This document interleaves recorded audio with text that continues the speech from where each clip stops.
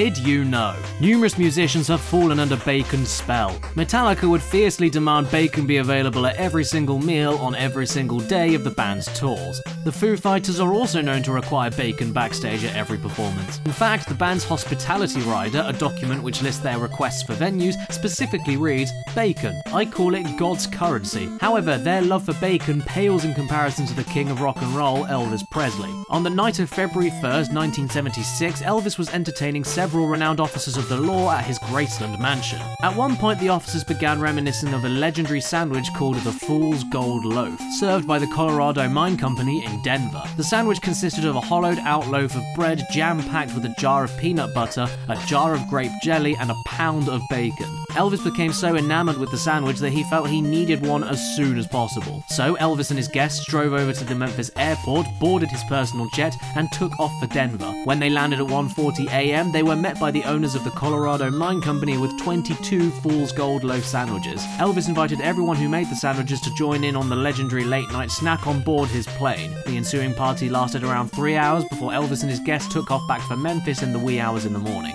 This love for bacon, though, was only a small precursor to what had been named bacon mania. Bacon mania is described as an enthusiasm for bacon that's most prominent in the United States and Canada. This mania started in the late 1990s when diets focusing on high-protein foods, such as the Atkins diet, became popular. It led to an assortment of novelty bacon dishes and bacon-related products being popularized online. The biggest product to emerge from bacon mania is arguably Wendy's Baconator cheeseburger, but there have been many other products. The growing popularity of bacon also introduced products like bacon salt, maple bacon donuts, baconaise, bacon ice cream, bacon bubblegum, and even bacon-infused vodka. The Bad Decisions bar in Baltimore, Maryland has an entire menu of bacon dishes and serves big bowls of bacon at the bar, where up to 30 pounds of bacon is consumed in a 2-hour period. Baltimore's Golden West Cafe also sells the Bacon Bullet, a cocktail of bourbon, lemon, and maple syrup with applewood smoked bacon replacing the swizzle stick. Other drinks that popped up during Bacon Mania are bacon soda, bacon martinis, BLT cocktails, and the Mitch Morgan, a cocktail comprised of a shot of bourbon whiskey with a garnish of fried bacon served in a glass internally coated with a thin layer of bacon grease.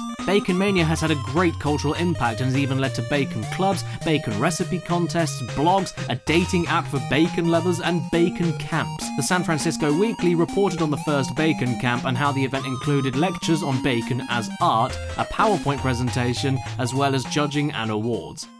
Bacon also has some historic traditions surrounding it. The town of Great Dunmow, England, holds a tradition dating back to the Middle Ages known as the Dunmow Flitch Trials. In the trials, married couples who can swear they've never regretted their marriage for a whole year and 1 day are awarded a cut of bacon. According to legend, this tradition came after Lord Reginald Fitzwalter and his wife went to the gates of Little Dunmow Priory disguised as peasants 1 year and a day after their marriage. Upon meeting the prior of the monastery, they begged for his blessing, and impressed by their devotion, the prior gifted them a flitch of bacon. Fitzwalter then revealed his true identity and awarded land to the priory on the condition that a flitch of bacon be gifted to any couple who could prove their devotion of 1 year and a day. Some theorize that the Flitch Trials are where the phrase "bringing home the bacon" originates from, suggesting a husband who could bring bacon home from the trial would be a highly desirable partner. However, the first recorded use of the saying as we know it was on September 3rd, 1906 in Goldfield, Nevada. A lightweight championship boxing match between Joe Gans, the first African-American boxer to ever win a world title, and Oscar battling Nelson was about to start. Just before it did, Gans received a telegram from his mother that ended with, "Everybody says you ought to win. Peter Jackson will tell me the news and you bring home the bacon." Despite breaking his hand 3/4 of the way into the fight, Gans continued the match, concealing his injury from the judges, and ultimately emerged victorious. Reportedly, Gans sent a telegram back to his mother after the match telling her that he had not only got the bacon but the gravy as well, and mailed her a check of $6,000. Afterwards, bringing home the bacon became a popular saying among the boxing community, where it has spread to this day.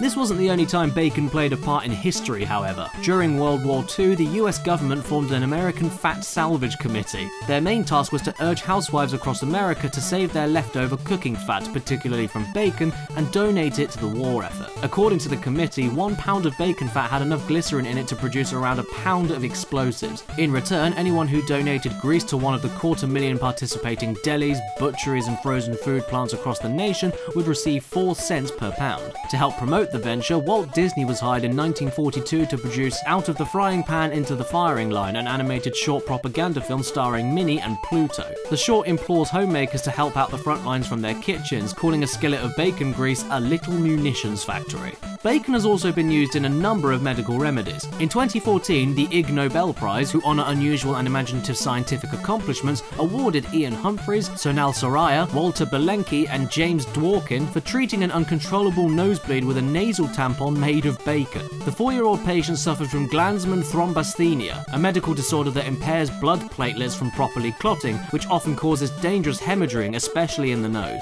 After conventional treatments failed, Dr. Soraya claimed, "We had to do some out-of-the-box thinking. That's where we put our heads together and thought of the olden days and what they used to do." The medical team tried their bacon invention twice, and in both cases it quickly stopped the girl's bleeding. The team found that the bacon's high salt content induced swelling, allowing the girl's blood vessels to contract, slowing the blood flow enough for the clotting to begin.